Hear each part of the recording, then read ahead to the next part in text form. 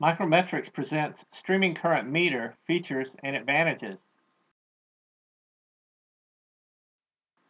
The streaming current meter includes an electronic module and a remote sensor. The SCM is installed at the head of the plant just downstream of coagulant addition. Proper coagulant feed is critical for all downstream processes.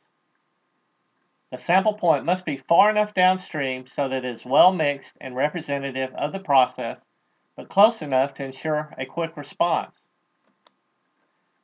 The set point is derived empirically and based on downstream process performance.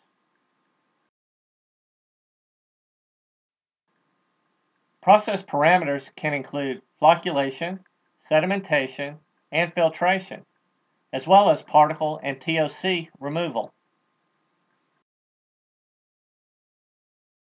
The advantages and benefits of using an SCM include chemical savings, maintaining water quality, providing an early warning system to prevent plant upsets, and optimizing treatment, reduced chemical usage, which will also reduce residuals. Another advantage is the system can be easily retrofitted for existing plants.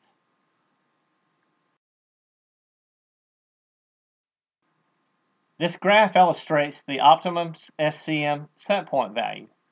This value is where the minimum turbidity corresponds to the lowest chemical dosage.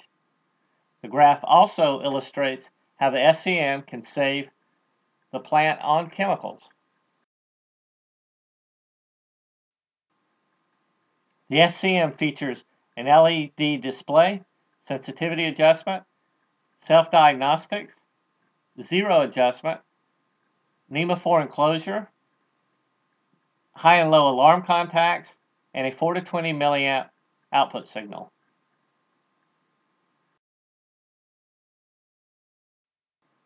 The remote sensor features a NEMA weatherproof enclosure, heavy-duty drive assembly, including a precision drive motor, external sub-housing which prevents water from getting into the enclosure, a thumb screw for quick probe removal and inspection, and a user serviceable probe.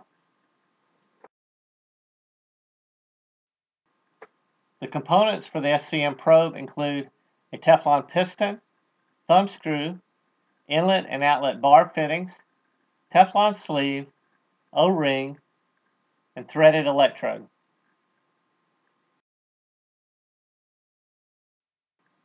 The probe is user serviceable and components can be easily removed or replaced.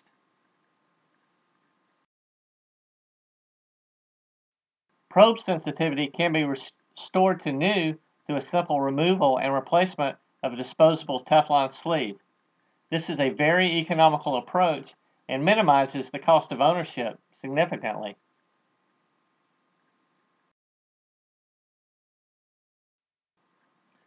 This graph compares the signals of a newly serviced probe with a worn probe.